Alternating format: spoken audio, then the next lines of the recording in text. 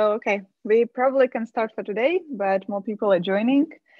Good morning, everybody. Today's Friday, pre-Christmas day, and we welcome you at today's machine learning meetup. And we have a special NeurIPS edition. So my name is Ellie, and today I'm going to be your host for this meetup. Thank you to Marek for this opportunity. And so why today's meetup is special? Because it's, as I said, it's NeurIPS edition. So as all of you know probably that NeurIPS is one of the biggest conferences in machine learning.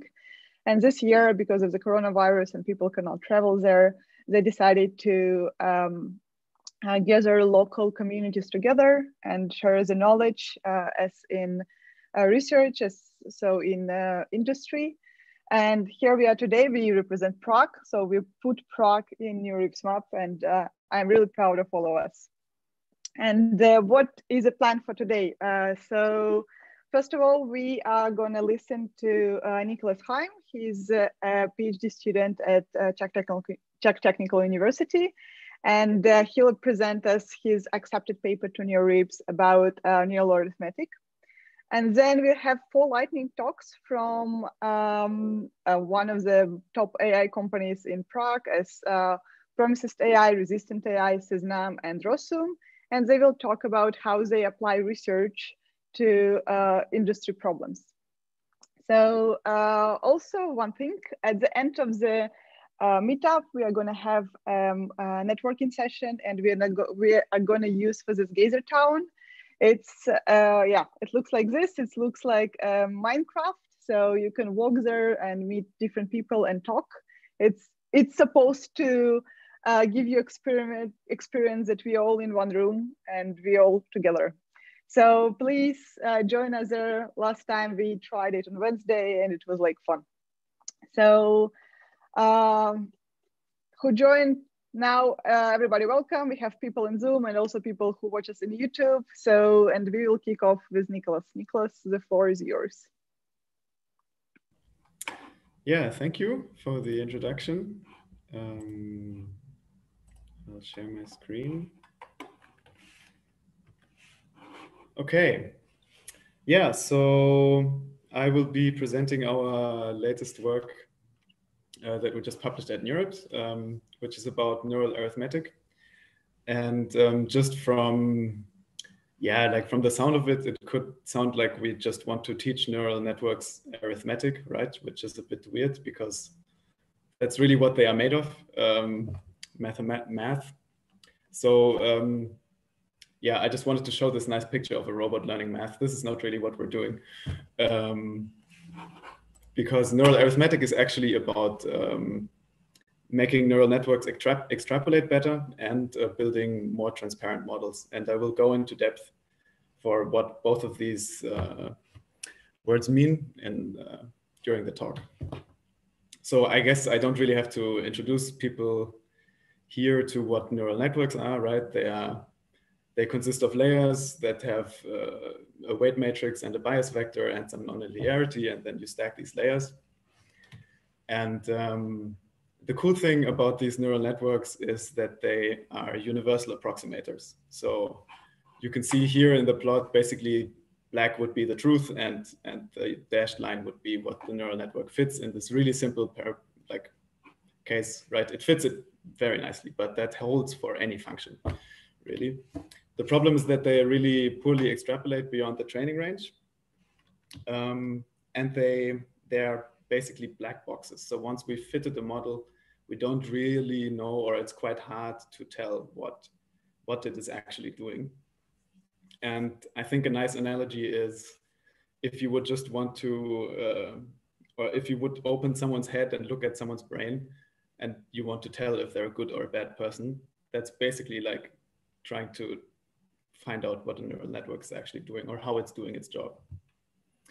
Okay, so the first part of the talk will be about the extrapolation part and how we do that in neural arithmetic. And then the second part will be about the black boxness and how we try to fix it. Okay, so again, 3 simple functions. The black part is the true task we want to learn. And then the dashed lines would be what the neural networks learn. And inside the training range, so inside the gray bars, so for the parabola from -1 to 1, they learn it very nicely, but outside the generalization is really bad. And to show you a little preview, so the green dashed bars are now what we can do with neural arithmetic. And you can see that even though we train only inside the training range, we can nicely extrapolate beyond, except for the periodic function on the right, which is something we're still working on, and that's going to be future work. Okay, but how do we do it for parabolas and for the absolute value here? Basically, neural arithmetic assumes that the underlying function that we are trying to learn, or the underlying task, is composed of simple arithmetic operations, so addition, multiplication, and power functions, for example. And then we construct layers that have an inductive bias towards these layers. So basically, each unit represents one or more arithmetic operations. And if the network sees something that's close to this, for example, addition, then it will converge to do addition, and you can perfectly, in an ideal world, extrapolate the task of addition. So yeah, for addition, it's actually really simple. The only thing you need is your input vector x and the weight matrix w. And if you just form a classic scalar product of those two, you basically get you get sums of the input. And if your weights are 1, 0, or -1, you can implement addition and subtraction.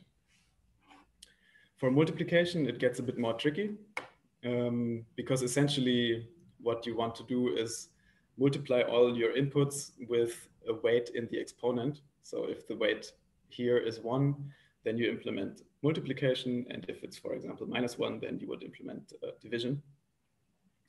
And you can already see that as soon as I would input, for example, negative numbers, I would get complex numbers out. And this is really not really what we want, because we are mostly interested in real valued tasks. Okay, so the first neural arithmetic layer that tried to do this was the neural arithmetic logic unit, published 2 years ago in 2018. And they basically do exactly what I just showed you. They have an addition path that does simple matrix multiplication. And they have a multiplication path that does almost the same as I showed you in the previous slide. And they circumvent this problem with negative inputs by just taking the absolute value.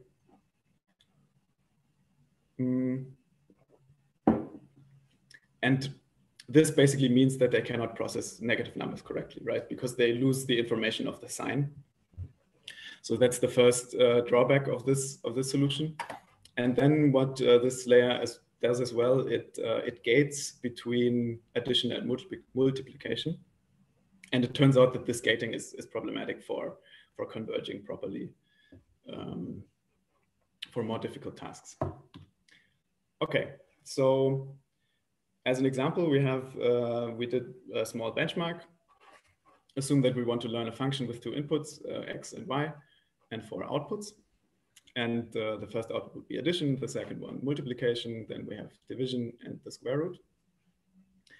And what happens if we train a classic dense neural network to learn this task on a range, on a training range from from 0 to 2?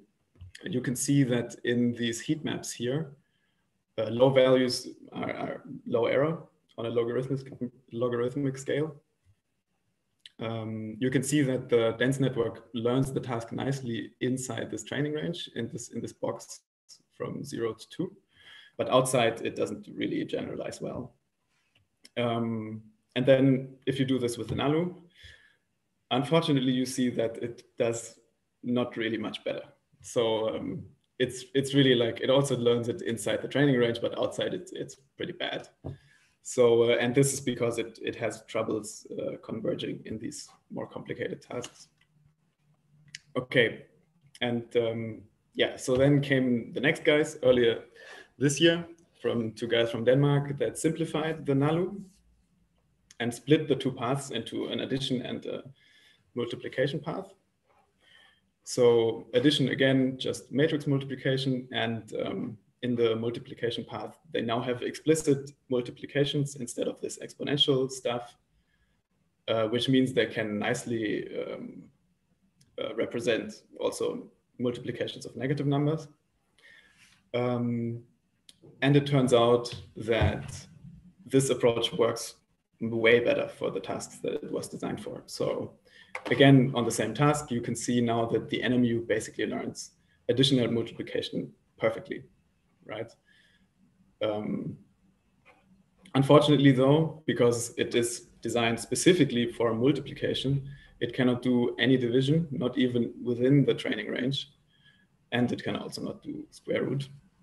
And this is now where we came in, where we tried to solve the other two tasks.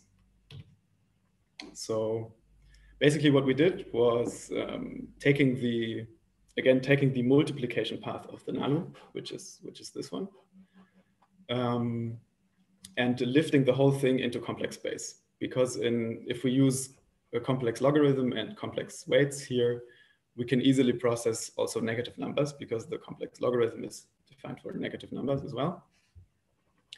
And then we just take the real part of this whole thing, because we are interested in real outputs. And then you split basically these two, and also because we don't really want complex weights in our network, you split the complex weight into the real part and the imaginary part. And then you can do some math to get rid of the complex logarithm as well. So you end up at basically the equation in the top right here. So we have a multiplication equation that looks very similar as before. It has this weight and logarithm of r, which is the absolute value of our inputs. And then we have a bunch of other things that essentially make sure that the sign information is preserved. And this is not like some magic. This basically just falls out of the complex arithmetic that you do. And if you're really interested, I can show you the derivation, but it doesn't really matter. The point is that it works also for negative inputs.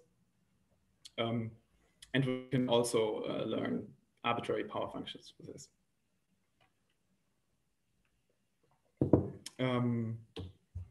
Problem is that this naive neural power unit, as we call it, also has problems with convergence, similar to the NALU, which is why we introduced a gate in front of the NALU, which eases convergence, because it can basically just learn an identity through the whole layer. And that makes it easy to just learn a 1, and then you don't have to propagate through the whole layer, which makes convergence much simpler. And then our result on our benchmark task looks like this. We are not as good as the NMU, but you can see that we are much better than NALU, and we can actually learn all of the tasks, right? So we can also do division, and we can do square root. And just as a reminder, again, this is a logarithmic scale, so the numbers here are actually quite good.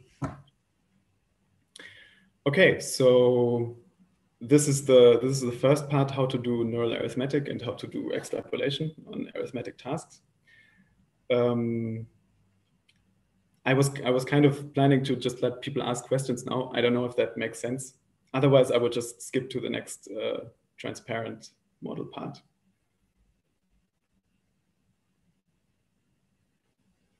Okay, so I'll just go on. Okay, so we want to do transparent. We want to build transparent models, and our example task for that is to learn a differential equation. And just as a recap, for those who are not that familiar with them, differential equations basically describe change in a dynamical system. So if you have a time series, or a time series like here on the left, which describe actually a classic epidemiological model, then this differential equation describes how from one time step to the next, the values change in this time series. Yeah, and the interesting part about this differential equation is that it has a product over here on the right of I and S in its state variables. And it also has these powers, which can be fractional, gamma and kappa. So this is a classic case of where an NPU could like really nicely represent this, this differential equation.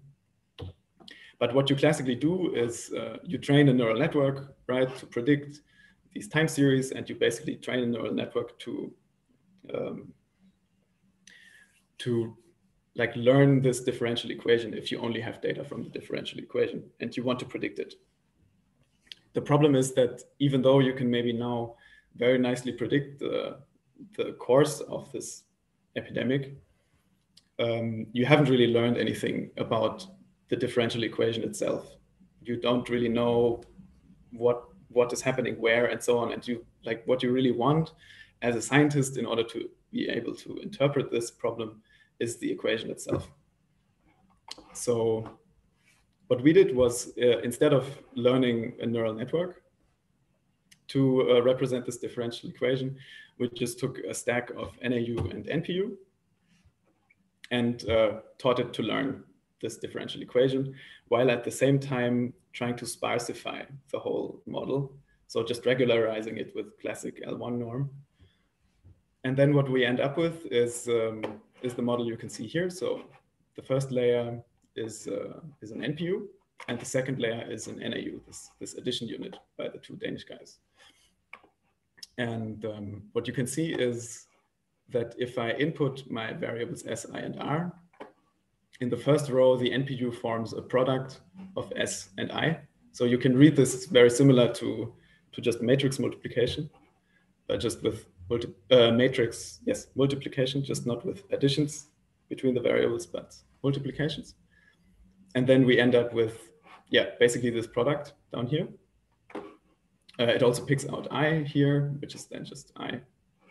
And it picks out basically the square root of R, which is not ideal, but okay, this is just like a proof of concept, let's say. And then on the left side, you have the NAU, which then of these products that we have formed in the first column here, picks out the correct or forms the like this addition matrix that you can see in the bottom. So this would be minus beta, this is beta, right? They're almost the same values. And then we have alpha and alpha over here, minus alpha, and the same for eta. So with a really simple training method, we've now essentially recovered an equation that is really close to the truth. And so this is just a proof of concept, I already said. We are not telling you to try to identify epidemiological models just by L1 learning trajectories of what you can download, what data you can download from the internet. This is really just a proof of concept to show that you can theoretically do equation discovery with neural networks and get like an interpretable model out in the end. Okay, so that's already it from me.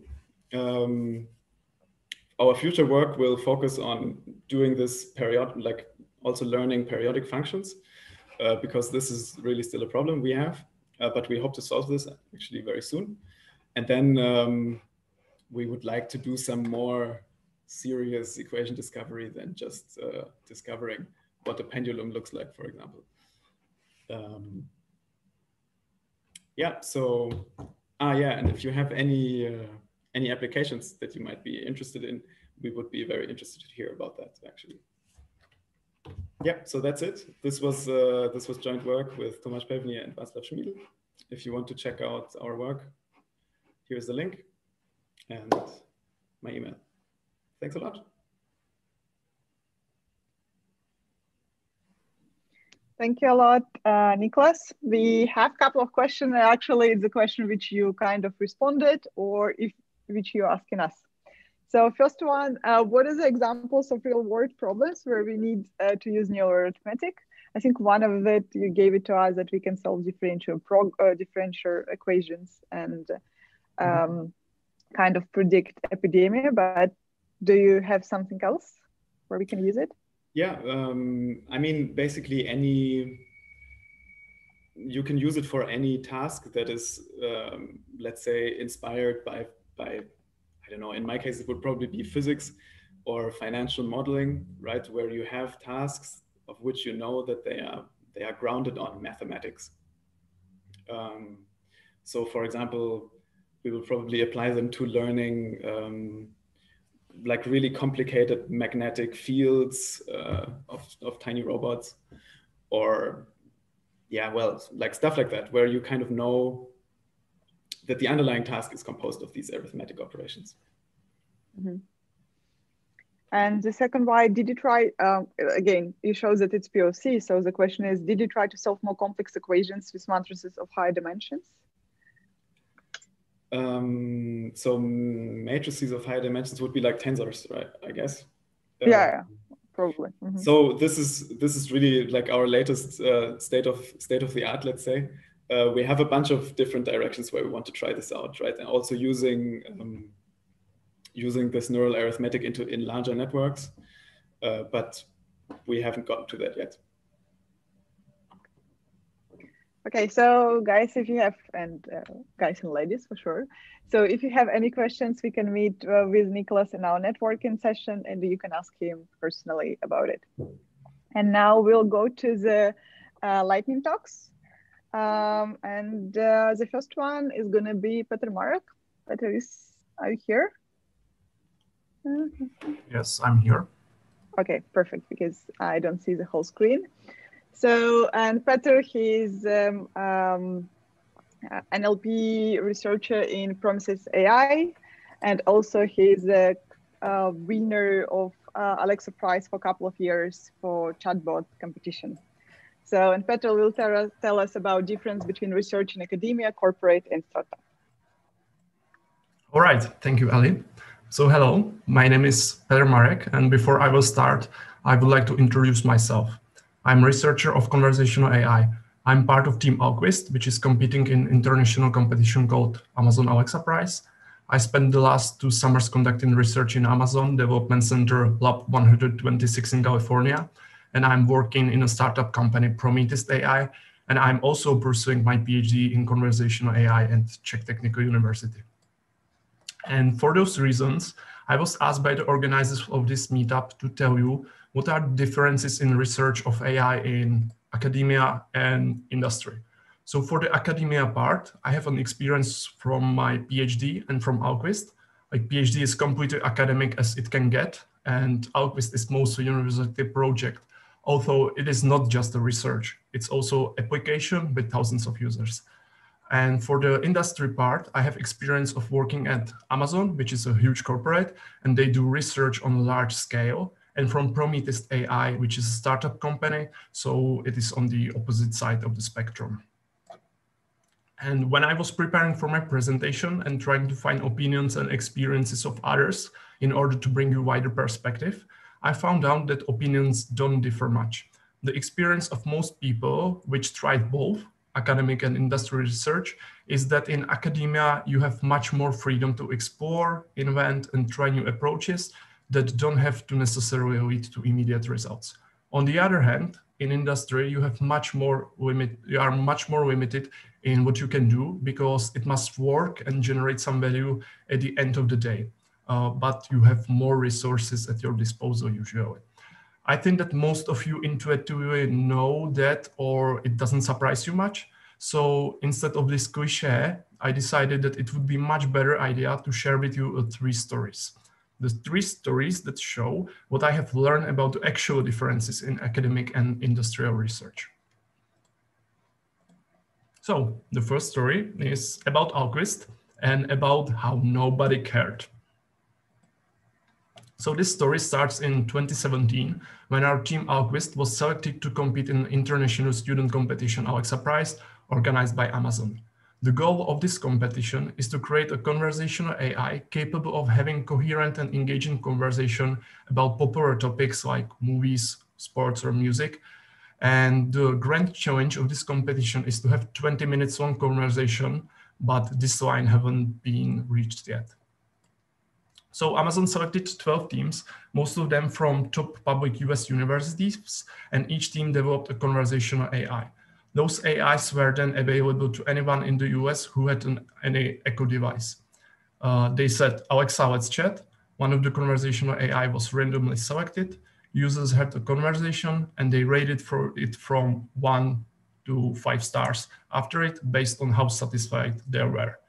And to be honest, this was the first year of the competition, so nobody knew exactly how to approach this challenge.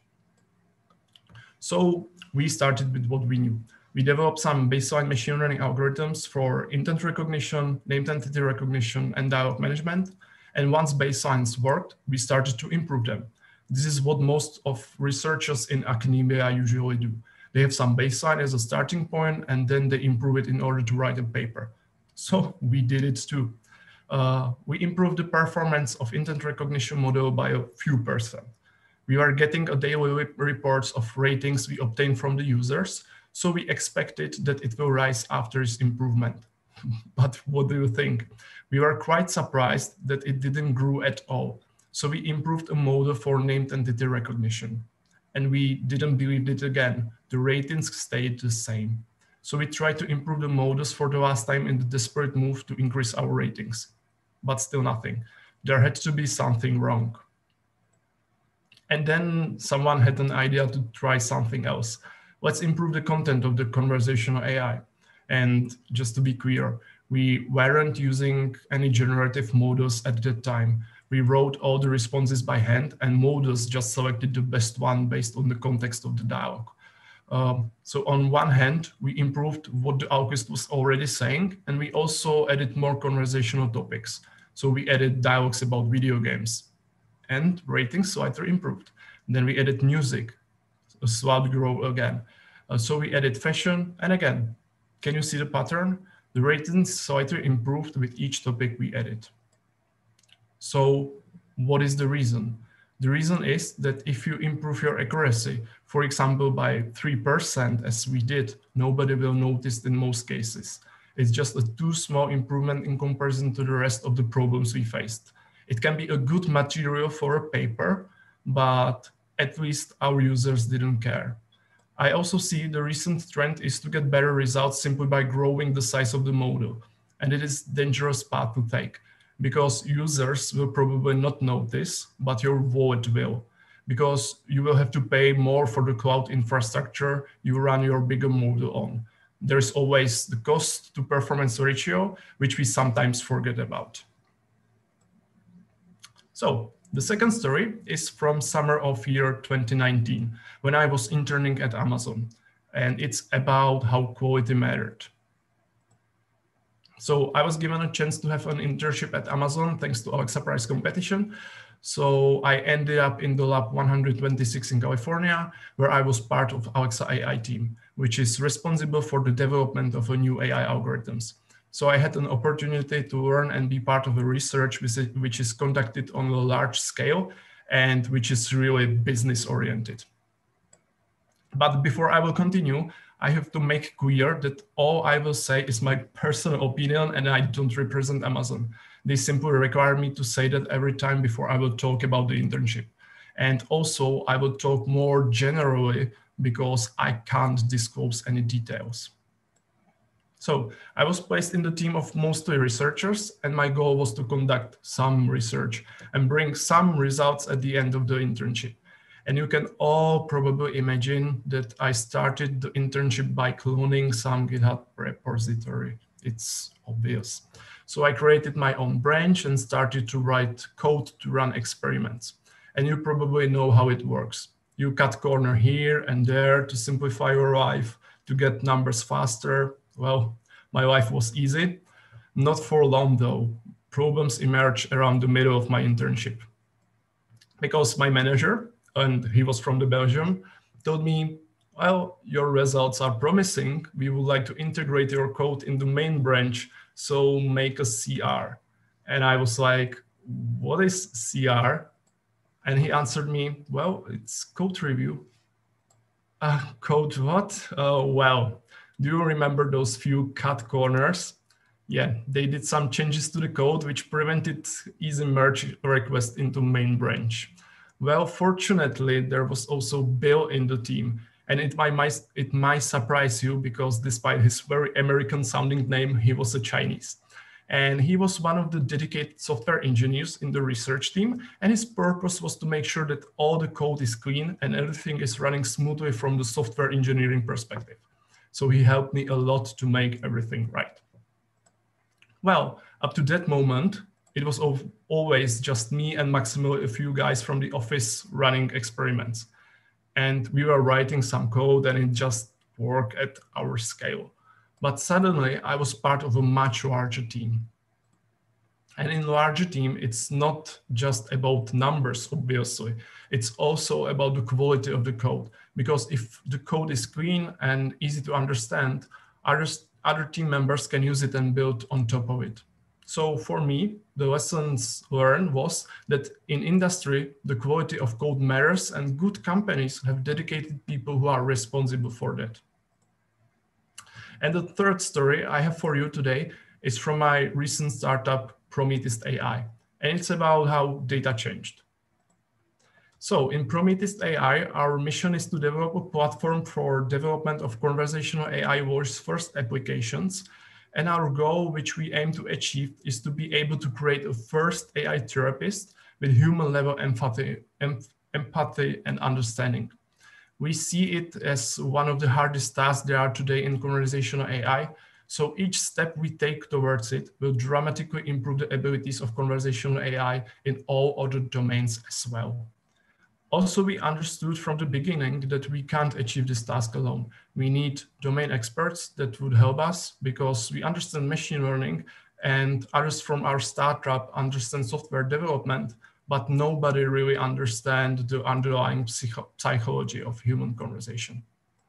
So we added linguists and psychologists into our team. And those people have completely different background than us. They are not that technical, but they are great at understanding how conversations work. And because of our differences, you can imagine that we hadn't an easy start. Both sides had to learn a lot. For example, one of their tasks is to design a conversation out of which we generate training data for our models. And you know how it works in machine learning. The data set is usually some text file, at least in the field of natural language processing, with a format that is easy to read for computers, but hard to follow for people. Well, it's definitely not a Microsoft Office that the ordinary people are used to, which we learned a hard way. Another thing we learn is that in research, you have a fixed data set on which you train your machine learning algorithm. It is fixed so you can reproduce your results. But it wasn't the case in this story. It was more like, hey, I created a new conversation. Can you please add it into the system? And after some times, I have made a few changes. It sounds more natural now. Can you include it, please? And after some time again, I added few more formulation of the answer. That was really the last change. I was satisfied finally. So we had to manually train the model each time there was any change made in the data, and we had to integrate it into the system. We spent quite a lot of time on this manual task, which we could have spent on improving our technology. So it wasn't sustainable in the long run. Well, the solution fitted into the mission of the company quite nicely. It was to develop a system which would enable non-technical people to create new conversational data, and most importantly, to retrain our models automatically on it completely without us. It was quite large investment for us initially because software developers from our team had to develop a system for data and model versioning for automatic training. And we researchers had to come up with models that works reliably on diverse and small amount of training data and that train fast. But we saw multiple benefits quickly. We researchers have now much more time for actual research. The system served as a starting point for a whole platform that covers multiple aspects of conversational AI development, and domain experts can iterate their work much faster so they can improve the abilities of conversational AI at pace which we haven't been imaginable to us before.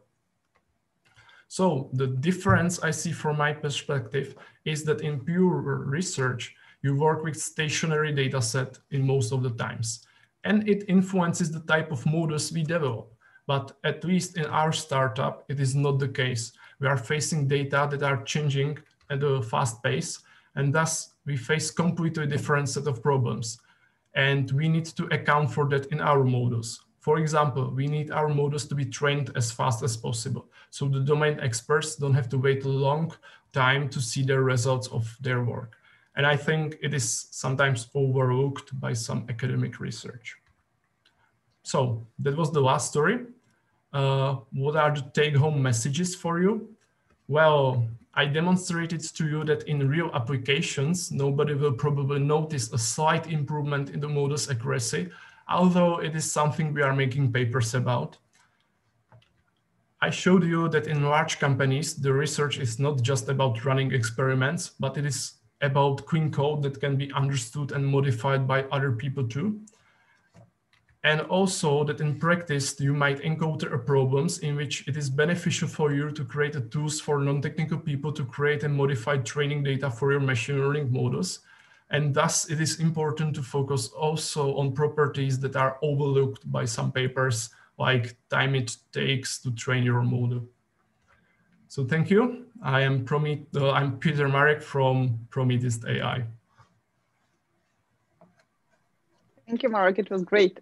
So first of all, we're keeping fingers crossed because AI is also in this finalist for this year competition. So we wish you good luck with this, and also good luck with your startup. Hopefully it will be successful. And we have quite a lot of questions for you. We'll take top 4. Oh. And the first one is, in any of the surprises years, what improvement in methods models had the biggest positive impact? It's a bit sad to say, but we didn't saw much improvement in the model quality.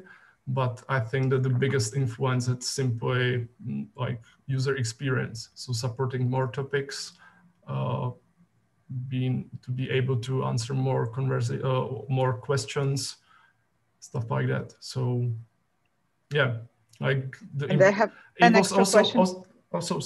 Also one of the big improvement was, I think that most of the team improved their way how they add new content. If you add more content faster, then it will satisfy more users. Yeah. Okay, and one more question. I know that you had on Alexa 1 data sets. Did you with time improve with different sources of data? No, sorry, I didn't catch that.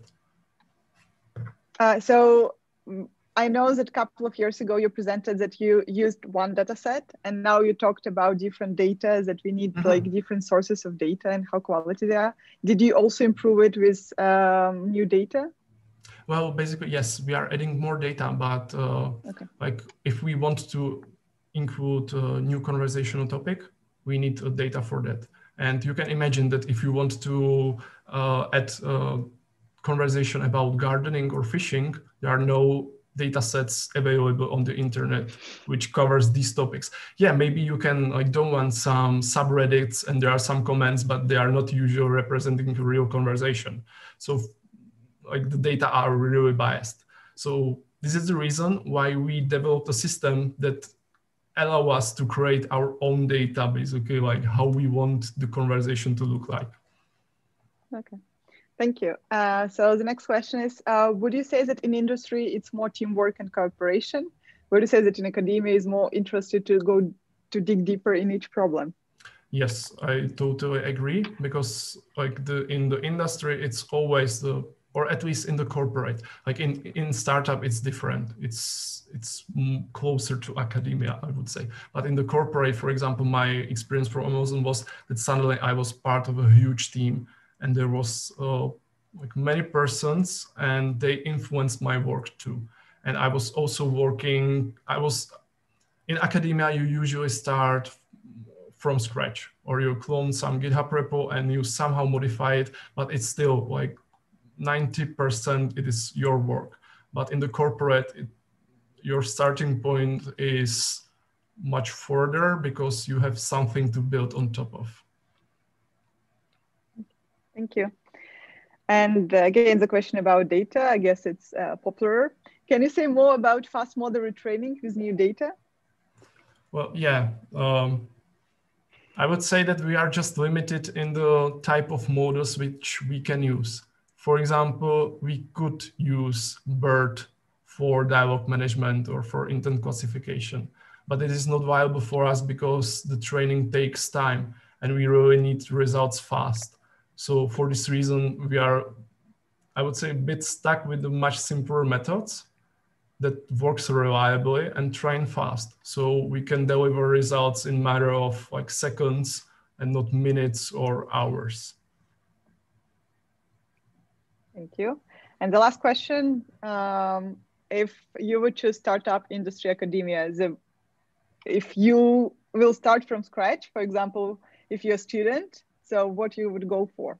Well, if I'm a student, it's definitely, you should start in academia because as a student, you are basically already in academia. But if I have to choose now something, I already made the choice. I selected the startup. So. Okay. All the rest questions, Marek, if I could ask you, could you post them on Zoom chat? Yep. And Marek, if you will be so kind to answer it there. Okay. Thank you, Marek, for your presentation.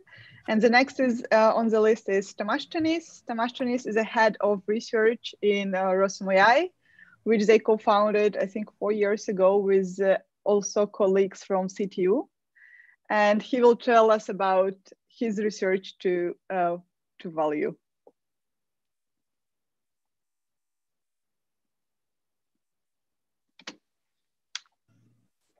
All right. Can you hear me? Yeah. Okay, cool. So let me just, all right. So before I start, thank you, Niklas, for the great presentation, and to Peter, to great segue to my talk, because much of what you said is my experience as well.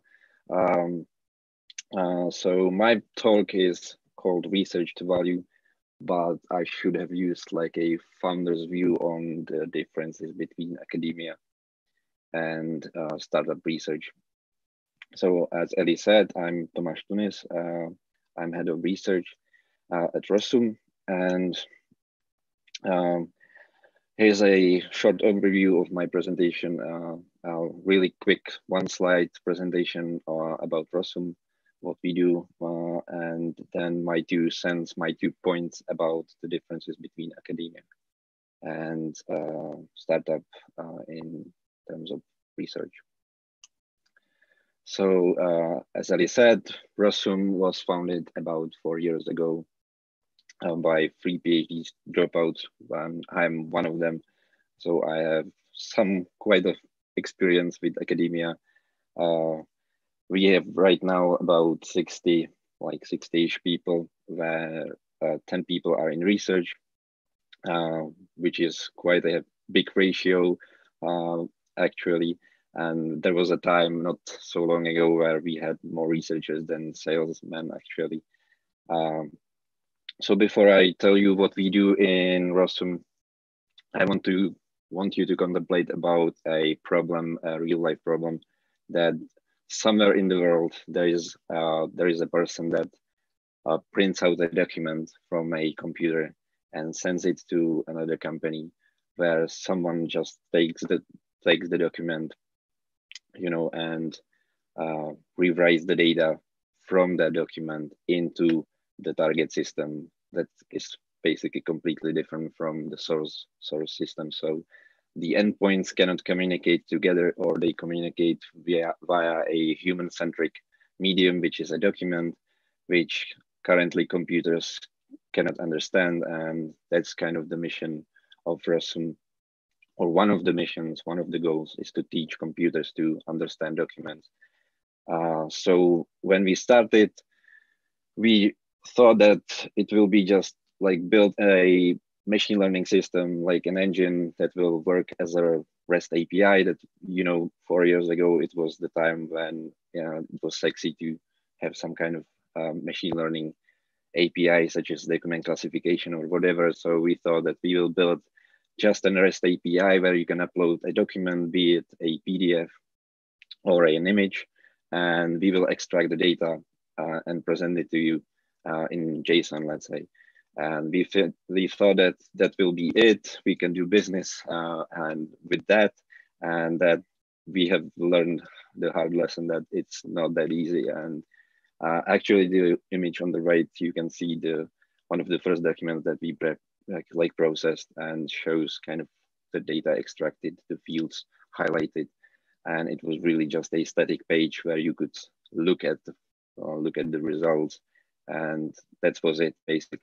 So it was kind of working like send it and pray for the best, and that was the issue basically. Not only it. So we gradually build around this API a whole tool for businesses to effectively like communicate. I would dare to say effortlessly to communicate or deal with a influx of documents into their companies. And yeah, this is how the system kind of changed.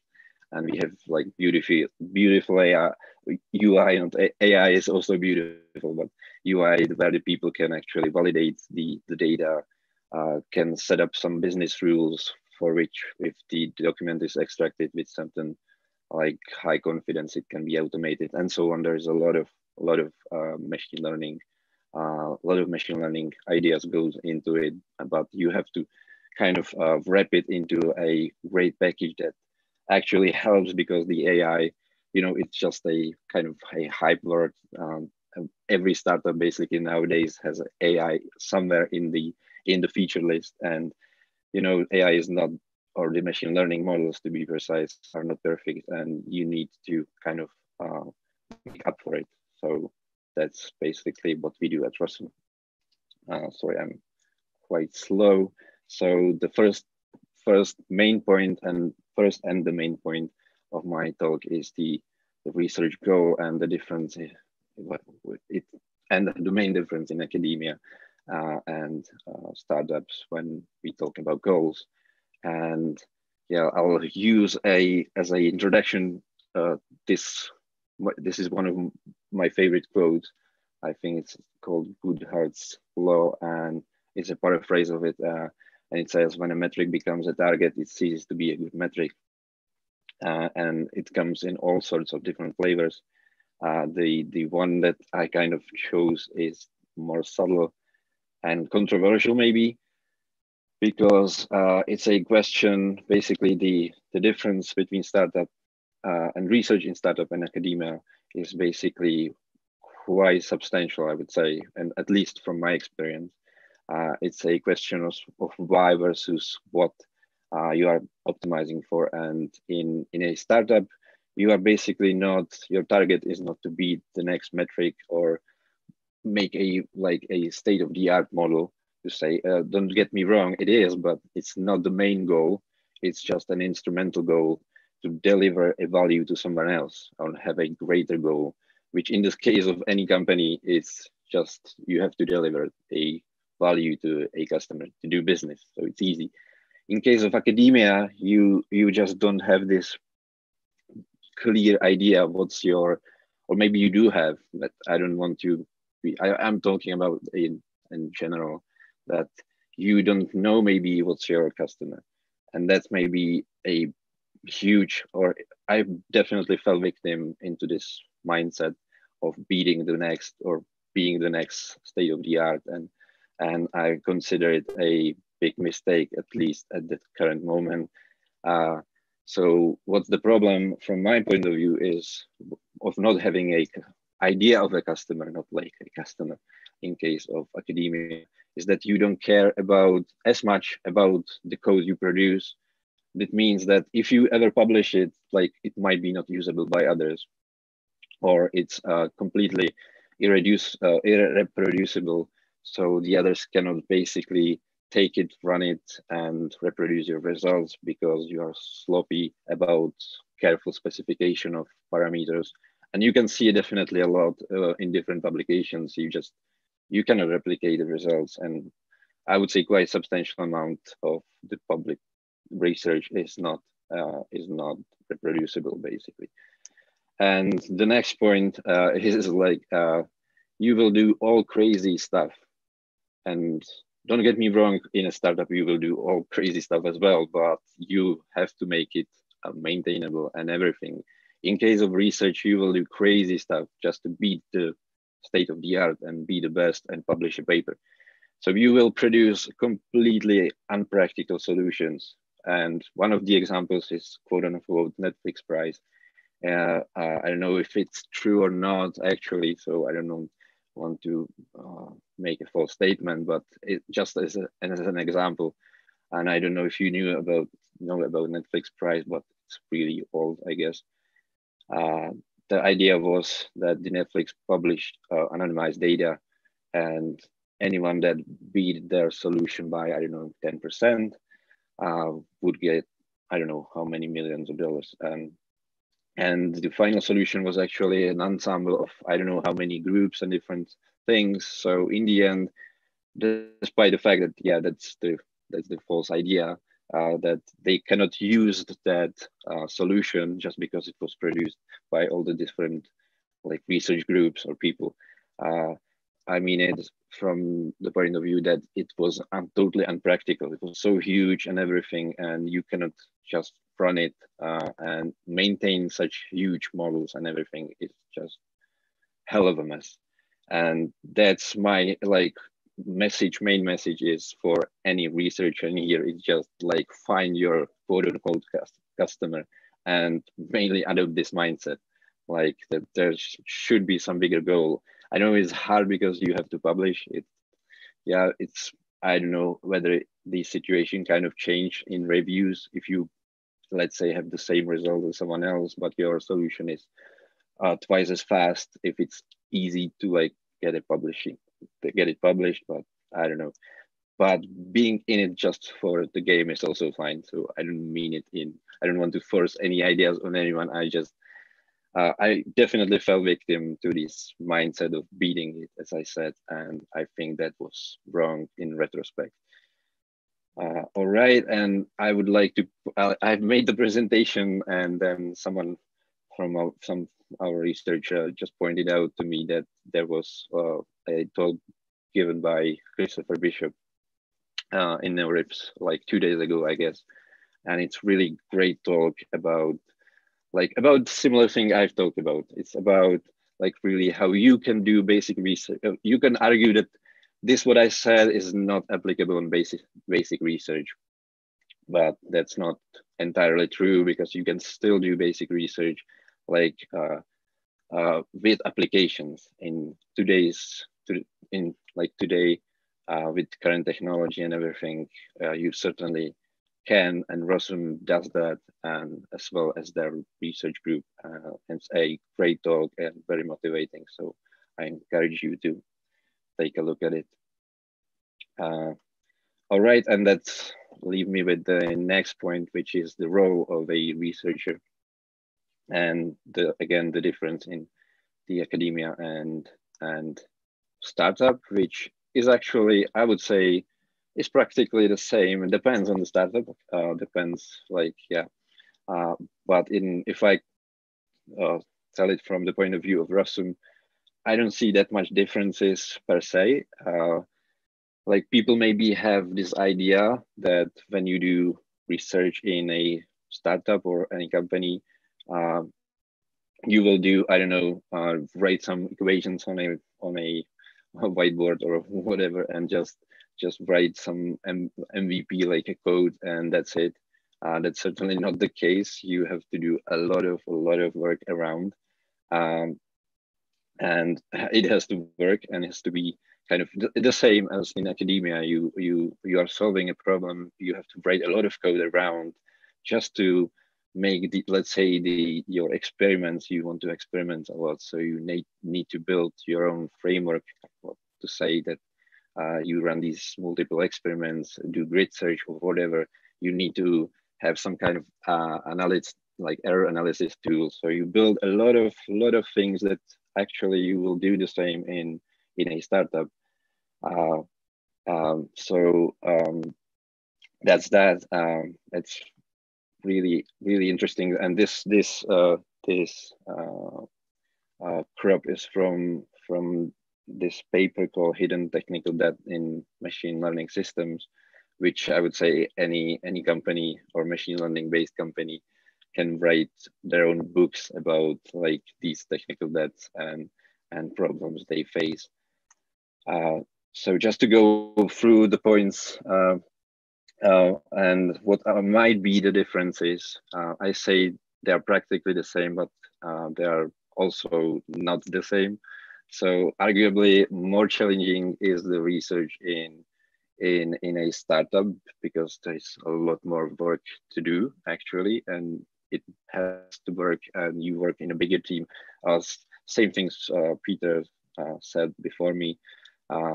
And actually you are not facing a clearly defined problem. You might define it for yourself. You need to pick the right metrics, again, to measure it so that you know what you are delivering. You might have to prepare guidelines for data collection. There is also a pressure, like, to deliver on time. There are some, like, milestones and deadlines that you need to meet.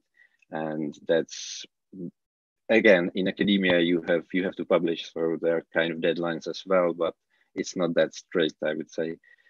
And in academia, you usually do not, you may choose metrics, but they usually need to compare yourself with some other solutions. So you cannot choose maybe the metrics. And data collection, you have to use some publicly available data, again, just to be in perfect situation in order to be reproducible or comparable with the others again. So in the startup, you basically, as a researcher, you have to do all of this for, like, it's much more work, and it has to be, you cannot just code for yourself because you work in a bigger team. So, and that said, you actually, both in academia and startup, and everyone will develop their own framework for, like, again, doing this training. And actually, in the case of startup, you need to have a deployment. All of that has to be automated. And Rossum is not an exception. I think everyone, there is no such thing as a general framework that you can actually use, because there will be specific needs. Like, we have the same situation, like Peter said, that we are retraining the models. It needs to be basically easy to do, automated in, like it runs for, let's say, there are certain training that run for a long time. It has to be reliable so that it doesn't fail. And if it fails, it has to be, again, resumable, and so on. So there is a lot more care that needs to be put inside of it. And depending on the size of the startup, it's either a researcher or a research engineer, because in my experience, like, researchers are not the best programmers. Maybe that has changed as well, but you know, in Rossum, definitely at the beginning, most of the work did the researchers, even on the frameworks around that. Yeah, and same applies, basically same idea, I guess, applies to academia. When you are in a research group or as an individual, you will basically need kind of similar way or do things. The framework, you need to build your own framework. The only difference is, again, you can have a Slack. You just, the difference is that you don't have to keep it maintainability when you are on your own. It's your own kind of problem. You are the author, you know most of the things, so you can change it quickly. But once you are working with a bigger team, it might be a problem. So that's that. You don't need to care about deployment.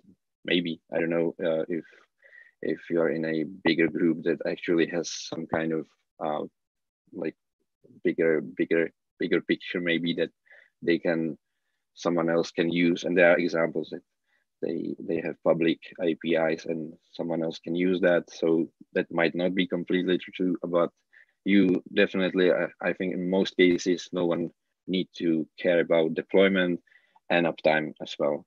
So that's that. And yeah, that's my 2 cents on the matter. And thank you for your attention. And yeah, I will look forward to the questions because it was maybe a bit controversial, but yeah, let's see. Thank you, Tomasz, for your presentation. And we have like 5 questions. We'll take probably a couple of them. And first is, having a practical motivation sounds good, but as a researcher, I cannot do all of it. Very good detailed experiments and a good code. So any idea what to do? Yeah, that's it. I have kind of expected that. I think it's kind of an excuse, really. Personally, I think it's like you, it depends really. If you are on your own and just doing a theory and just doing it for the sake of the theory itself and just moving some, yeah, I mean, who am I to tell you that you should write better code? I mean, my point was maybe more, yeah, I would stick with that. It's maybe more controversial. Learn to code, make better code, because once you leave, I don't know if your plans are to leave academia or maybe to become a founder or of a AI or a machine learning startup. So you will be on your own from the beginning, and believe me, you will pay for it in the long run, because when you code most of the things, then when people come and will look at it, wow, like I could ask my people in Rossum what they think, because about my code, I definitely I'm not the best coder myself, but I would try to adopt this mindset about not necessarily hacking everything and trying your best, I think. Yeah. Okay. So the next question, are you use some existing OCR system or have you created your own? That's a good question. We have actually created our own. We have a two OCR system, you might say, in the traditional sense. The OCR is actually open source because it was made by Milan Troller in like the beginning of Rossum, and he actually took the, what is it called, Tesseract. I think it was at the time, it was, I think, version 4 alpha or something on LSTMs or GRU, and he just like worked on that, and we actually made it open source. What we use is a little bit different now, but yeah, we built our own. Thank you. From PhD dropout to head of research, was it hard not only to drive research, but also people in your team? No, actually. Well, let me dissect it. Was it hard not only to drive research, but also people? Oh, you mean like if I do like research, or like I'm just managing the people, but most of the research that's kind of good thing. I can only point out the direction, but most of the things are doing our researchers, I would say. Even the whole thing, like the whole idea. We have, let's say, have a problem to solve. And I'm actually not the one, I'm not like micromanaging how we will approach it and everything. I think that's a great mindset. We have like, our researchers are individuals that can like propose their own like ideas. So I'm actually not doing research, sadly, but I have no time for it. And but it's hard for me. I'm not like, yeah, public speaking is really hard for me, and dealing with people is also very hard for me, but I'm kind of manage. But if I was to choose what I would like to do, I would definitely do research. Like that's my thing. But I think, yeah, we will grow, and I will get to that as well, maybe, and someone else replaces me in head of research. Thank you. And do you, in Rossum research, write the code for production, or you need quality code just for maintainability, understanding, and other purposes? Yeah, you know the answer. Yeah, our researchers are basically writing production code, or at least there is no two-phase, like that you create some kind of prototype and someone else will code the production version of your code. So we right now are in this mode. I don't know if it's the good approach or not. There's certain, like, yeah, you can make it both ways, but where we are at right now, then our researchers really need to produce good code and working code because it goes to production. So that's that. And actually, I want to mention also that in Rossum, they do code review, which works both way. Like first juniors do code review and then seniors do code review, which helps a lot to learn both ways. So I think it's actually a good point to Petr Marek saying, hey, we are doing code review. They don't have special people, but they're trying to kind of adapt it that everybody learns. Yeah, that's definitely one like great point, because like in academia, you don't do that at all. I think like no one cares, but like you have to have the code that works and is maintainable and tested ideally and everything, because it needs to work, and you cannot just like patch everything. And like that's completely different story. Like it's more of a software engineering kind of like programming than like research, but it's good to adopt these practices in research as well. Thank you, Tomasz, for your talk, and I will finish it with a comment from one of our listeners that not doing research is an excuse. So please find time not only managing people but doing a research. Okay, I wonder who was that? Like, who was that? There is one more left question in a Slido, so please answer it in the chat. And now we are going to talk with Martin Ruhak, and he's a co-founder or founder, I'm not sure which tells the truth, of Resistant.AI. And he will tell us about that startups are doing too much research. So thank you very much. So let me share my screen and we can start.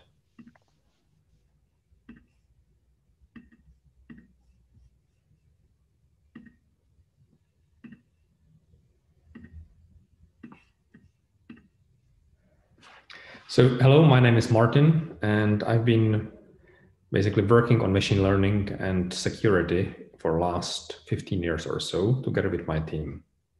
So we are all co-founders. There is no one who calls himself just founder. And what I want to share is my experience with startups and research, because I did enough of both. Who we are, basically, we started research in academia in 2005, when we were already working for US DoD projects, and we had a choice between optimizing missile delivery, which means killing as many people as possible with minimal number of missiles, or doing network security. There were 3 companies in the same field just went bankrupt and out of business. So we still picked network security, and we decided that that was the way to go. And we spun off from the university, built a startup called Cognitive Security, got VC funding by Credo Ventures as their first ever investment, and got bought by Cisco in 2013. And since then, I spent a couple of years in Cisco. I was there with Tomasz, who's I guess on the call as well. So he was one of the other founders and early members of Cognitive. And when I was leaving 2 years ago, we were at 25 million users, and the team is now at 50 million users globally. So it's still growing in a very healthy manner. The team behind Resistant.AI is very technical. Most of the co-founders have PhDs, so over so many years, we finished our PhDs. Together, we have hundreds of patents and papers in AI and security, and we published in conferences and journals. And one thing that we believe is being transparent and fair. So we never promise something we can't deliver.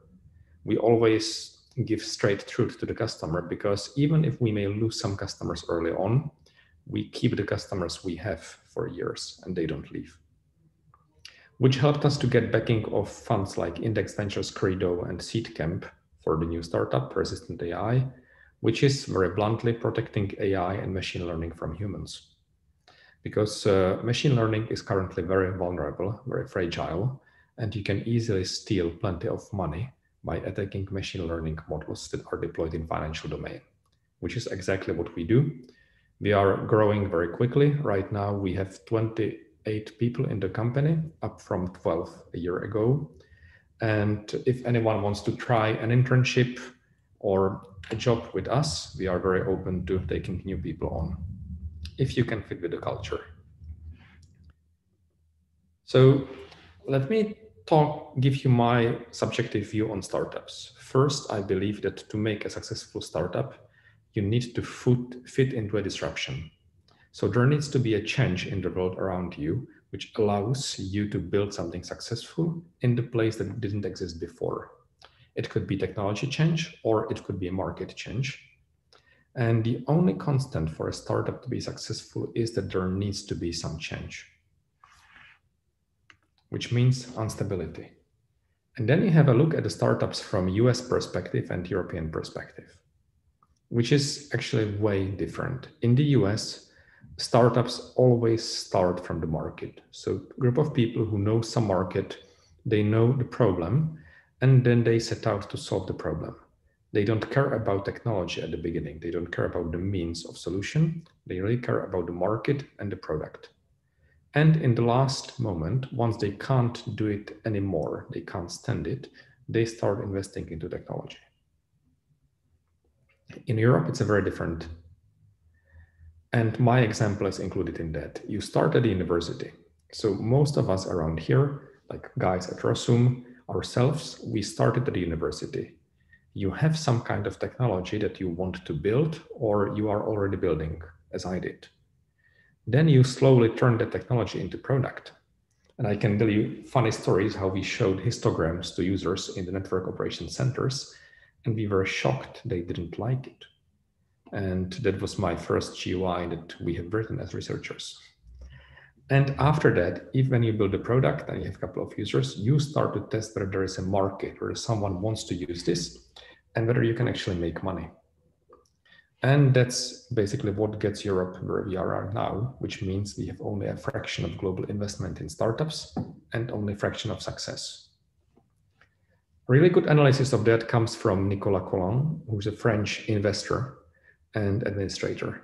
And this is a brief summary of one of the blog posts he has written. By the way, if you run a startup, it's a really good thing to read. And one thing he says, and this is, I don't always agree with Nicolas, by the way, but it's really good to read opinions of people where you don't agree with everything they say, because that helps you grow. So in his opinion, people who start startups in Europe need to understand that technology is not the same thing as innovation. The fact that you have the best algorithm around doesn't mean that you will achieve something meaningful for the world. As Peter has said a couple of minutes ago, the fact that you improve something by 2% doesn't help you to win in the market. No one notices. Second opinion is that startups don't need to bother with research and development because they typically change their focus, objective, or the problem before you can finish the R&D activity on a strategic scale. So again, talking cheap, but let's say that the unstable environment changes stakes quite dramatically. And R&D matters, but only for large tech companies that can put it into business and turn it to money. It's the turning to money part of the startups that is really problematic. You can do any kind of R&D you want. If you can't monetize it, it's a waste of your time and effort. There is one exception, and that's what's typically called biotech exception. And in biotechnology, you always know you have a customer and you know how many, because you basically make people's lives better. You know how many people they are, and you know how many people do have certain illness. So if you can cure that illness or solve an issue, you have a market. The success rate of startups in biotechnology is still less than 1%, meaning less than 1% of them don't go bankrupt. But those that don't go bankrupt make huge amounts of money and they return the investment. Because big pharma companies have, with few exceptions, stopped doing research. The way how everything works is that you build something as a startup. You have 99% chance of failure.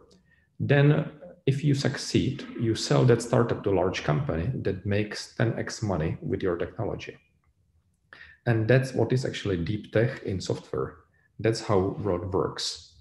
And if you look into how European Union supports startups, they support technology and collaboration between university and small companies. which in this view is completely nonsensical. You shouldn't do that because there is no way how you invest into a strategic research project done by the university, with some exceptions, because we are actually investing into one with Václav and Vitek, who are on this call, and make money on the scale of a small startup. It's a non-trivial issue because the ROI, return on investment, is not big enough. And that's why Silicon Valley companies love technology investments by European governments, because they end up picking up most of the return and most of the money that comes out of those investments, because they have a machine that turns that technology into money. So is this view of Nicolas Colin true? So let's see our own experience. Cognitive Security was a deep tech startup. We had massive investments into R&D. We had substantial US and Czech government funding. And still, we can say in the hindsight that about 60% of research efforts spent before Cisco acquisition was basically ineffective. And it was never used, or it never made money in production. We invested massively into building peer-to-peer optimized system that was really great for battlefield use.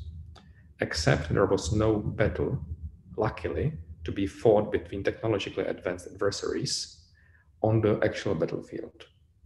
Everything moved to the cloud, which means that all of the self-configuration research we did was irrelevant, because we could manage everything in the cloud, and managing something directly is much cheaper than writing AI code to manage other AI code.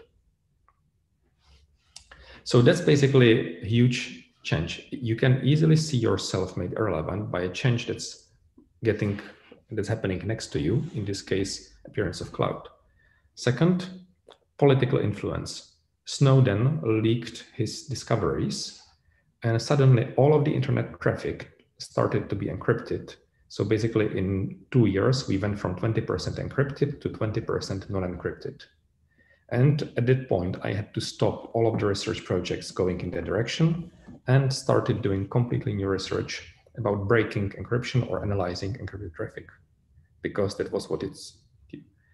And third thing, corporations are essentially machines built, or tech corporations, machines built to make money out of technology research, which means that most of the research you do as a scientist in a big corporation never gets deployed. Because it's very cheap to do research. You have 10 or 15 ideas, you let them fight, and then you pick one which you may put on the market, because you have only so many things you can build on the engineering, marketing, and sales level. So that's the real benefit for the research in corporate environment. You can do it, but unless you have a way how to get it to the market, it doesn't matter. It will never get used. And still, with all of these, it matters. Because if you take a technology that's built by a couple of guys in Prague and deploy that to cover 50 million seats of users in large corporations, you make plenty of money because you have the scale. And at that point, you can really afford to lose and write off 80% of research if you have good results in those remaining 20%. And that's what actually happens in a big corporations.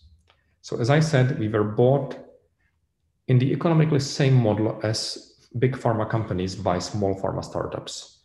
Our technology was used to make plenty of money at scale, which we could never achieve as a small startup at that point. And we learned how to optimize research investments in a large corporation. So plenty of experience is shared by Peter with Amazon. Actually, I leave them from the other side, because I was the one who was telling Peters to stop doing this because it will never make money. So what is the economic outcome? First, if you have, as a startup, more than one uncertainty, you are going to fail, most likely. So if you build a new product on a new market with unproven technology, you are going to have very hard time raising money for that, because investors don't like two risks, which means if you don't get money, you go bust. In terms of validation, when startups exit, they mostly get bought by other companies, or they get IPO'd if they are very lucky. If you get bought by other company and you have a working business with slightly worse technology, you get much more money out of that than perfect technology with no business. And I saw that. I was on the acquiring side when Cisco was buying other startups. And this was exactly what was in the Excel sheet. Because the value of the risk is much lower in the case you already have a working business and you can show people paying money for what you do, even if the efficacy is 2% lower. Big companies can deal with research necessary to push those 2% up. They can't deal with building the machine that makes money out of that innovation. And as I said, big bioresearch is an exception to that. So what to do? How to run research in a startup? First, forget everything you learn in academia. Because time horizons are different, you don't plan, you iterate, and every 3 months you do something completely different, at least in our experience.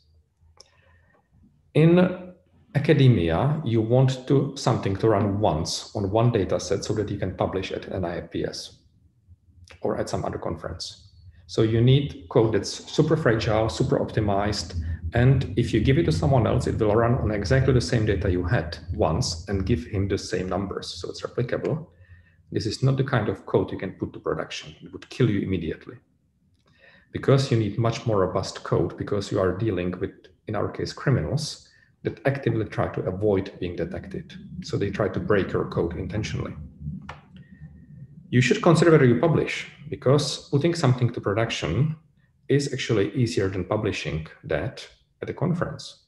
So as a startup, in the second startup, we stop publishing because we don't see the ROI simply.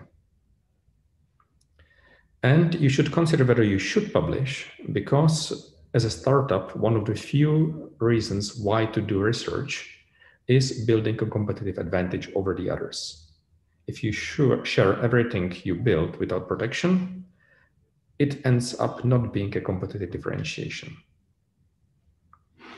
And patents, don't patent like disruptive ideas, because typically you can't defend those ideas. What you should patent, if you want to invest your money into that, which is highly questionable, is efficiency improvements.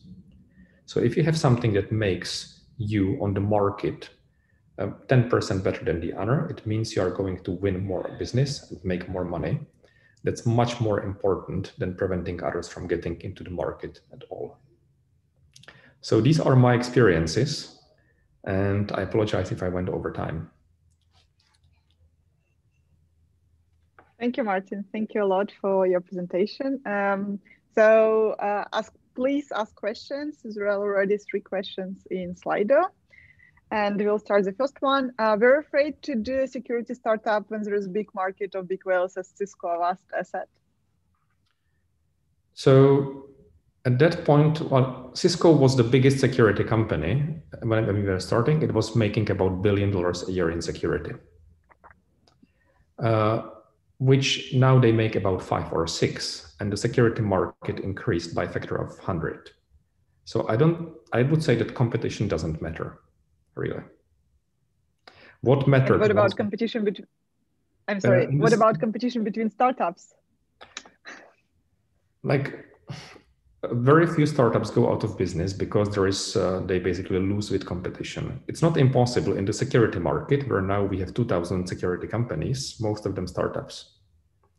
So that's very much possible, but that's not the case of Czech startups. They typically have very good technology and they can deliver if they promise something. Much more common issue is that startups build something that basically is already obsolete. So it's a solved problem that doesn't need to be solved again, or that people don't have a need for. Cognitive security was ultimately successful because of Chinese government program to steal IP in the rest of the world and take it to China. And that increased investment into cybersecurity and made it a huge industry. Okay, thank you. You said that you have 7 PhDs in your team. Do you really think that in order to do research, PhD is required? So I don't think so. What you need is a mind that's capable of getting a PhD. You need curiosity, you need inquisitiveness, you need like willingness to explore and try new things, and creativity. All those things are necessary. Whether you get a paper saying that or not, it's completely irrelevant. No one ever asked me to show my diploma. I never used it once. I got it, I put it to my drawer, and that's it. So I would say that PhD is a useless piece of paper, unless you want to have a career in academia, obviously. It's just also my comment about it. When I see a lot of job requirements, it's quite common that they write like PhD required in these domains. So I'm actually, I'm thinking that maybe it's obsolete to write PhD required, but actually write that a required curious mind, like in some different wording. But because a lot of people saying, hey, if I want to work as a researcher, I need to go for PhD, and then spend 7 years doing PhD and like, with maybe no results. Very pragmatically, I think that many people push for PhDs to be included as requirements because it gives students to their university friends so that they have a cheap source of labor. And I was a cheap source of labor at one point, so that's reality of PhD studies. If you want to get a PhD, do it with the intent of being in the academia and teaching, or doing it for the fun of it. But you don't need PhD today to get into startups or into machine learning research. Thank you. And what is your experience in research cooperation between universities and companies? So actually very good, because of the research collaborations I did on Cisco's side. So before that, I was pretty lucky fundraising money when I was at the university from outside. So we basically funded and built a security group within AIC before I left to Cisco. In Cisco, we were funding universities, and we were very lucky because about 1/3 of the forward-looking academia research worked out, which is like a really good number if you look into the forward-looking stuff. And because we knew how to basically separate people who were just trying to sell us something they already had from the people who were genuinely interested in trying something new in collaboration with us, who were curious. Now with Resistant, we are actually working with university. So we have university collaboration, which I said, or Niklas Collins said, is a nonsense because we believe it works. But we actually engage with customers in that collaboration. So it's something where we, as people who know how to do research on all sides of the fence, we sit between the customer and the university. We formulate a long-term research goal that can give us competitive advantage out of what we do with the customer, and then translate this into the university world where you need to have a different criteria. Because we can do this as people who know how to do both things. Okay, great. Thank you a lot, Martin, for your presentation. And now we'll go to the last lightning talk. And I guess this is the biggest whale for today. It's Vladimir Kadlec, who is the head of AI in Seznam TZ.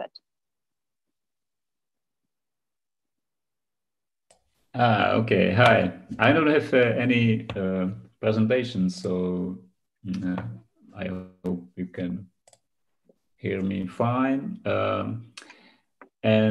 So first of all, I would like to introduce the Seznam briefly, because, well, if you are from Czech Republic, you know Seznam. If you are not, you can imagine us as a yahoo.com, for example. Our main service is a web portal, very, very popular web page in the Czech Republic.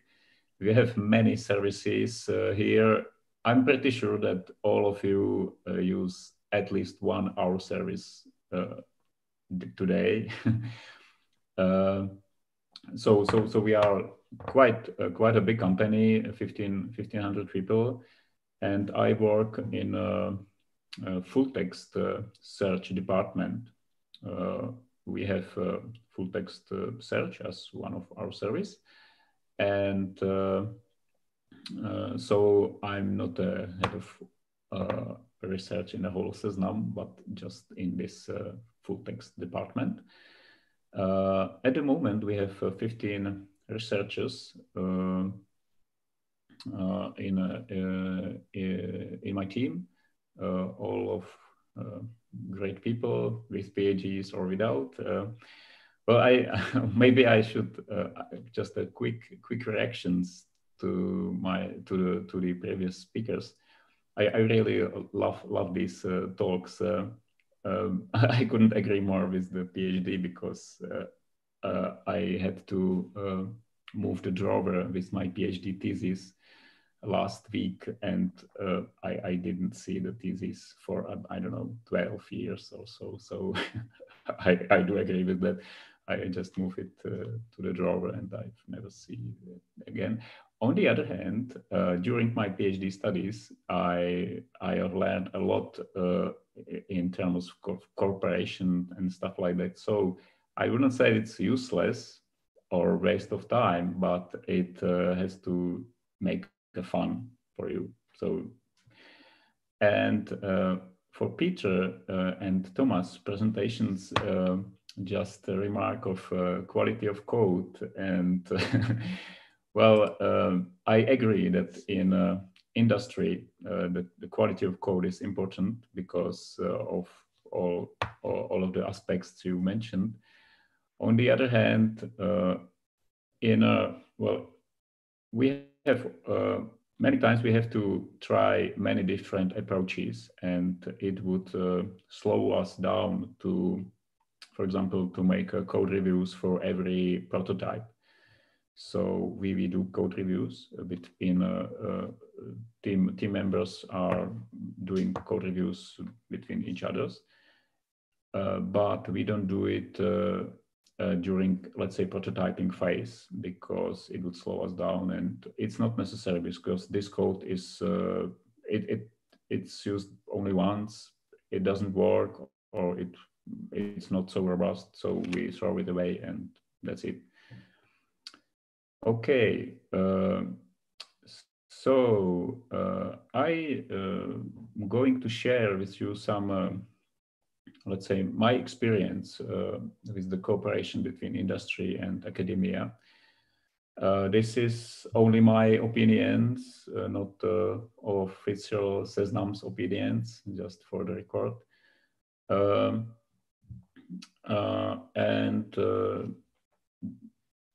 These are, I'm here at Seznam for almost 10 years, so we did quite a lot of cooperation between the industry and academia. I think that the main point is that industry have the data, companies have the data, and the universities have people and time to experiment with the data. As Peter said, it's in industry, it's not necessary to build a state-of-the-art algorithm unless unless it's more practical to implement it or have more advantages. Just then you improve, I don't know, accuracy by fraction of percent. On the other hand, we have well, our income in Seznam it's I don't know, 4.5 billion Czech crowns, and if we improve our targeting of advertisements by fraction percent, it's actually millions of crowns. So it has to have a practical impact, I would say. Usually, we don't implement state-of-the-art algorithms because they are too difficult to implement, but we choose second one with, I don't know, less memory footprint, more effective CPU usage or stuff like that.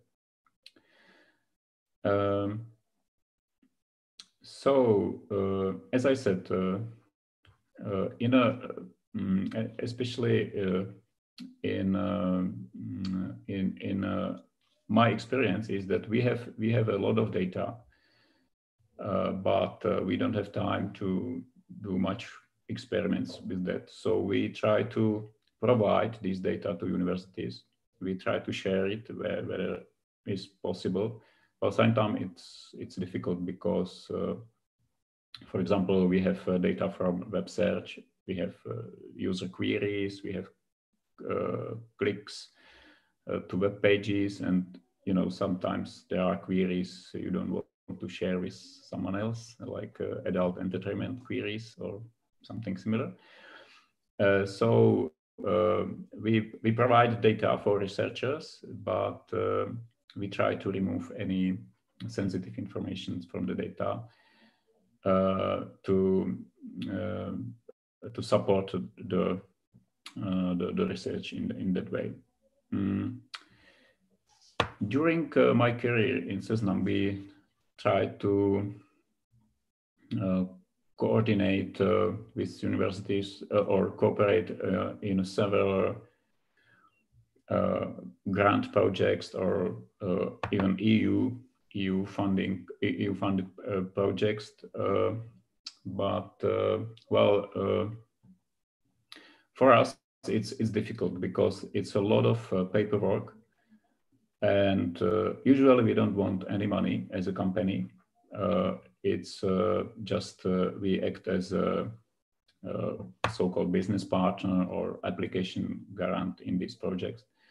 But it's still a lot of paperwork in our side because our lawyers have to read all the contracts, and it's usually these contracts are usually pretty long and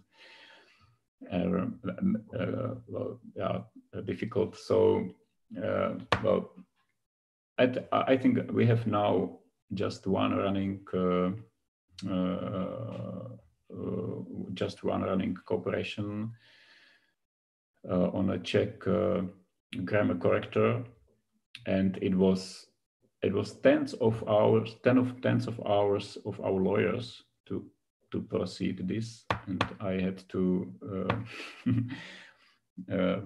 present it to our top management why we do that, because we don't make any profit of it. But well, fortunately we do that, and I'm happy that we do that. So we try to support the research in that way. On the other hand, we in last, I don't know, 5 years, we try to support the research group also directly with some, let's say, direct money. But it's difficult because you have some research group at the university.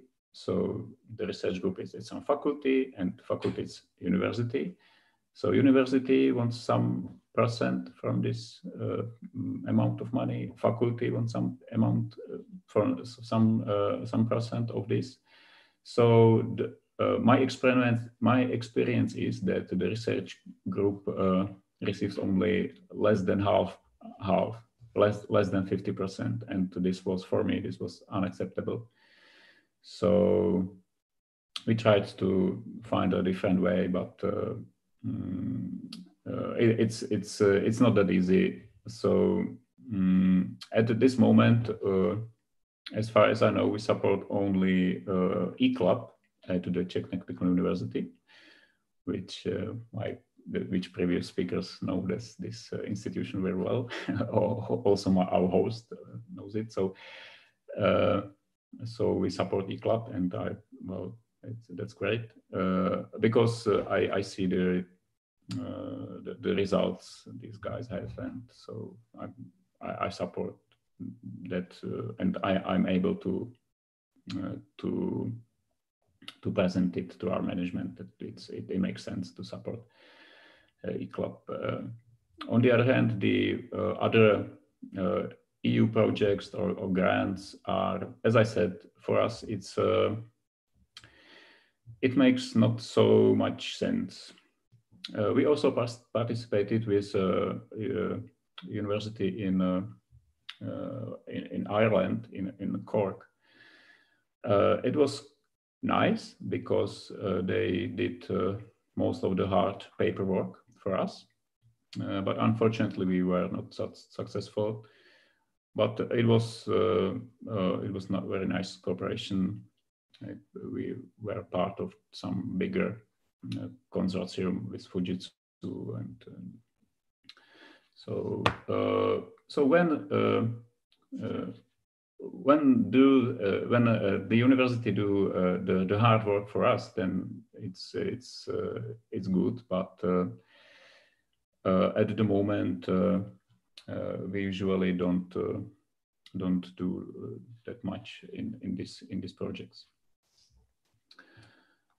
For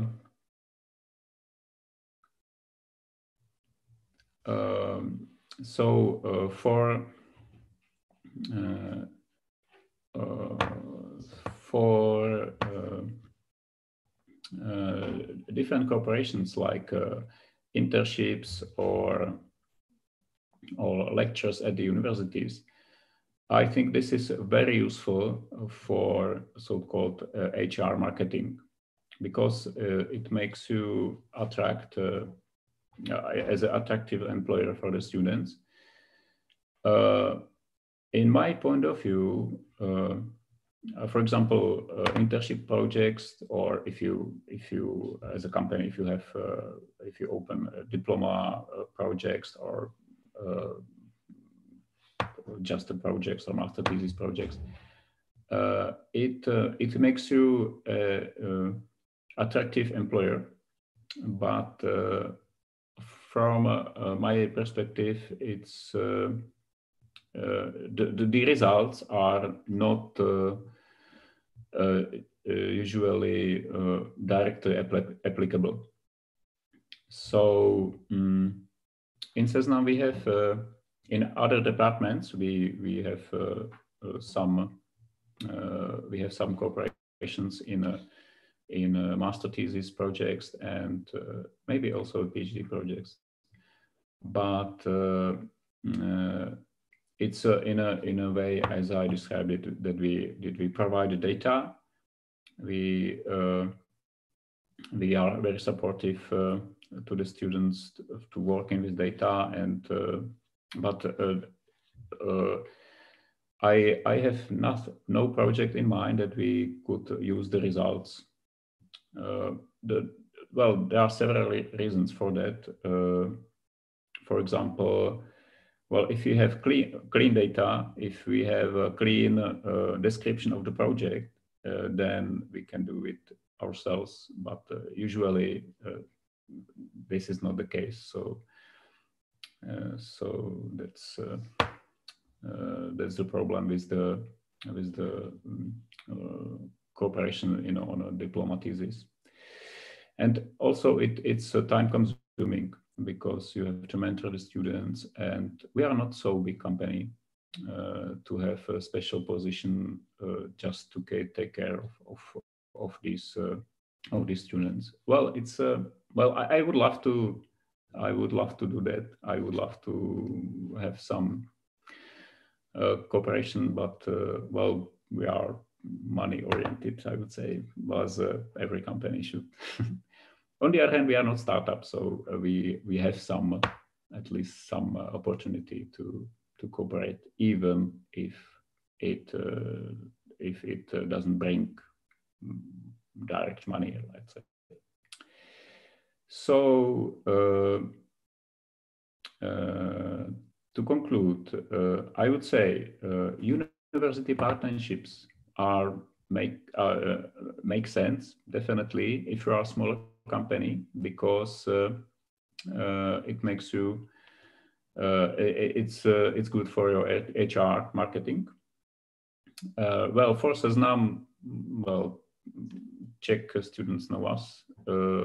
So for example, we are not a part of so-called industry partners at the university, because it doesn't make much sense for us. But for smaller companies, definitely. And I'm very supportive for this, because I'm still have a feeling that universities have not enough money for research.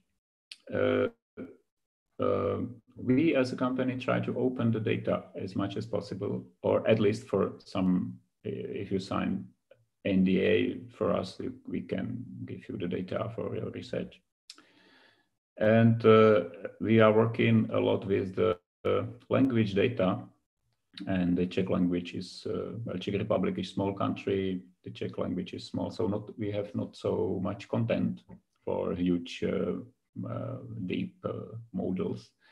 So it's necessary for us to cooperate, all of us, I mean, all Czech people, Czech-speaking people, because we don't produce so much content to build huge models like for English. So this is, I think for us, this is necessary. Okay, that's all for me. Alice said that we are a Prague company. Well, we have offices in Prague, Brno, Pilsen, Ostrava, České Budějovice, Zlín.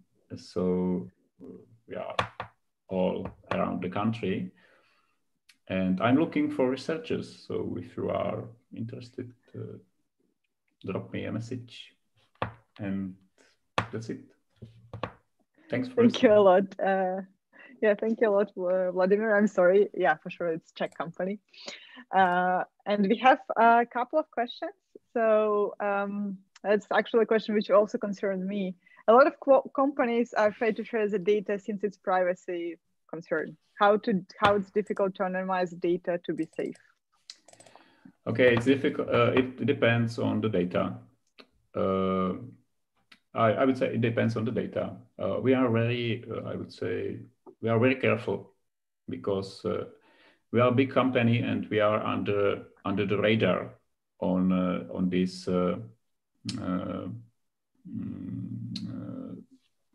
state institutions. So we are very careful with that. I think that for most of the problems, it's not that hard to anonymize the data. The problem is when you then the interpretations of the results. If you have anonymized data, just numbers instead of URLs, or just numbers instead of text queries, then it's difficult to say, well, does it actually something useful, or we just improve the accuracy by 1%. So it depends. It depends. But we can do it. It's not that difficult, I would say. Okay. So the next question is, if the new Seznam via Google lawsuit is successful, will more money be spent on research? Well, I have no comment on that because, well, I think there are other motivations than money in the last lawsuit. It's not a lawsuit yet, actually. So we will see. We will see how it goes. Also, this question was partially answered, but that Seznam was selected as a top Czech employee for student for the past couple of years. Do you have a lot of students in internship or doing PhD? Well, as I said, we don't have So in a full text research department, which is, I don't know, 150 people, we don't have many internships, at least just one or something. On the other hand, in my team, I have at least 3 PhD. I have at least 3 researchers doing PhD together with the work. So I wouldn't say it a lot. I think it's very difficult to write a dissertation and working together. But it's possible. It's possible. Well, okay, that's it. No. Okay. And the last question is, except the data, do you share some challenging problems that would be interested in practice? Challenging in practice, challenging problems that would be of interest. Well, we have many challenging problems, and we have all our problems are practical because we are trying to make our web search engine better. So,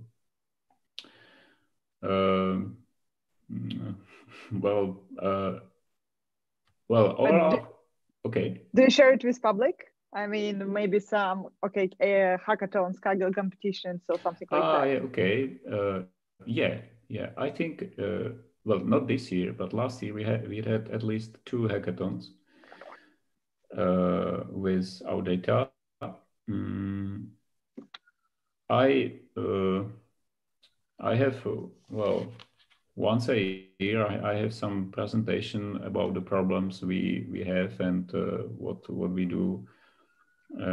So it's well, I'm just try to, well, it's hard for me to try to pick just one, because, well, at the moment we are working on 5 different, I have 5 different teams working on 5 different problems. And so everything you can imagine with related to web search, we do. Okay, so for example, query corrections. When you have a typo in a query, and then we have to correct it. And so that's a very well-known problem and a very practical problem. And it's still, well, we are able to solve it on some level, but well, there's some space to improve it. There is always space to improve. Yeah. Okay, thank you, Vladimir, for your talk, and thank you all for your presence here. And we are finishing for today, but first we have still a couple of, let's say, 10 to 15 minutes to go to the networking session. And it's MLMU networking. So if you go there, you will be in Geyser Town, and where we can talk and we can discuss either future employment. So maybe somebody is looking for a job, and Seznam and Resistant.AI already have some open positions, so you can ask them more, or just share the comments about this meetup. So thank you a lot for this 2 days. Thank you that you joined us.